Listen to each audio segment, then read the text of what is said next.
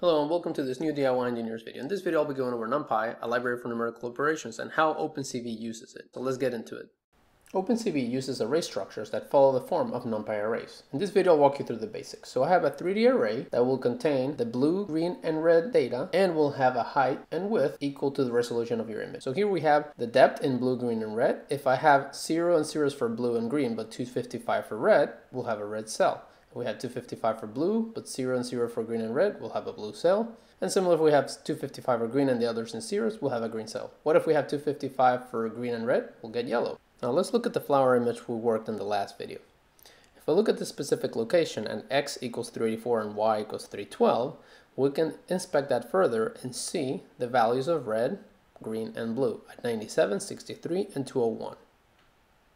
So now let's continue looking at the matrix.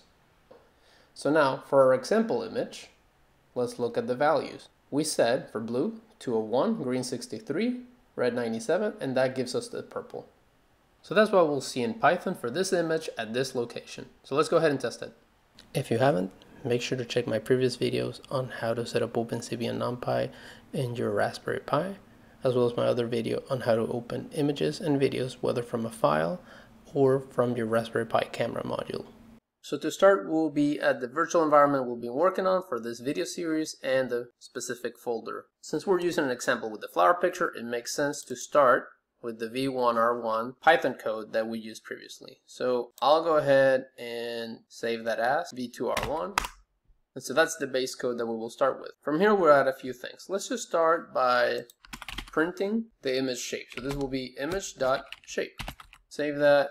And let's do Python v2r1.py, run it. Alright, here's our image, and we can see that is 427 pixels high by 640 pixels wide, and it has a final dimension of 3. Remember when we talked the array, that's the height, width, and then this is the depth, and that depth is 3 because we need 3 values to define the color. Makes sense. And you can see here when I go around, this is the end of it. It goes from 0 to 639, that's 640 values, and then it goes from 0 to 426, there it is, which is the 427 values. And as you can see as I move my mouse, it defines the red, green, and blue, which is the 3 values that are needed to specify, and that's the depth of that array. So let's press any key in the image to close, and let's continue editing the code.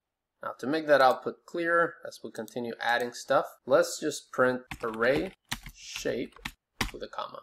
Then let's go ahead and add another line. We'll call this one print, open quotations, number of dimensions in array.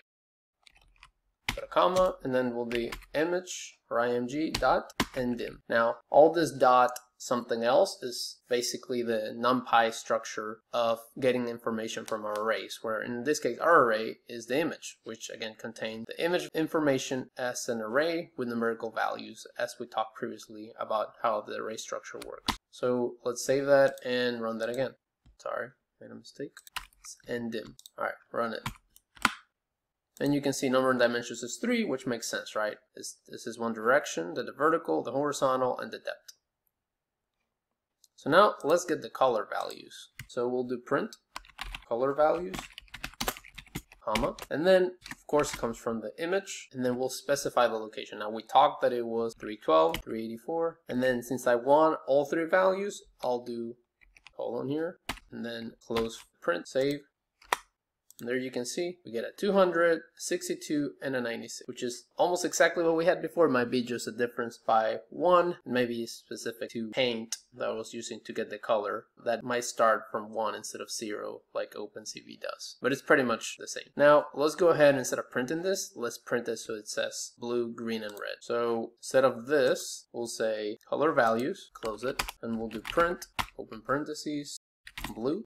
And we'll specify the first value, which is 0. Again, in this case, the index 0 in Python is the first one. So the first value will be blue. Then go ahead and let's copy and paste this. Now the structure is BGR, which is blue, green, red, and that's the order. So green, red, and then this becomes 1 and 2. Now save that. Now run that. Somehow this didn't have a bracket.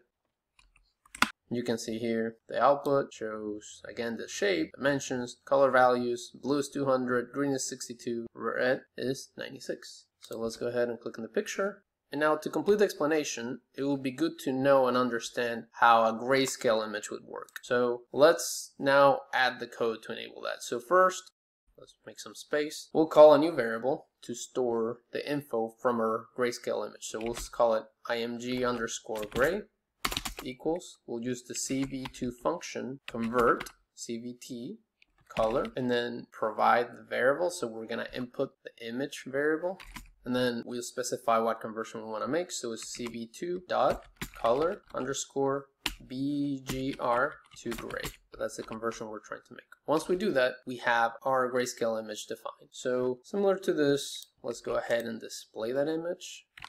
Here we have to specify that is the gray image that we want to show. And then maybe in the header, we'll set it output grayscale. So then for the printouts, for it to be clear, let's put here print, open parentheses, color image details. And then before we start printing anything on the grayscale, call that grayscale image details. And then let's print the shape, print the number of dimensions. And then let's print cell value. Again, you're not going to get 3 values for each color. You're just going to get the grayscale from 0 to 255. So in this case, put cell value, comma, img_gray, and still have to specify the vertical and horizontal coordinates, parentheses, and let's run it. Or first save it, I guess. Okay, put a typo again. I guess I copied and pasted that all over. Alright, so here you can see the grayscale image that came after we converted it. We have our colored image, and now we have here the color image details, all the stuff we saw before, and now, again, the ray shape is the same as before except it has no depth, so it doesn't specify a 1, it's just really height and width. The number of dimensions is 2, not 3 as before, and the cell value is 88. And this 88, basically, again, it was going to go from 0 to 255, with 0 being black and white being 255. Now, there are a ton of NumPy functions that we didn't look at. I mean, we didn't even import NumPy in our Python code, so we just used what was built into OpenCV. So we haven't even scratched the surface, really, in all the stuff you can do with NumPy, but now we have a good understanding of the basic and how images are numerically specified in OpenCV. If you want to continue growing your knowledge on OpenCV, make sure to continue staying tuned with my upcoming videos, including the upcoming one on color basics and theory of color spaces. If you liked the video, give us a thumbs up and subscribe. See you in the next one. Bye.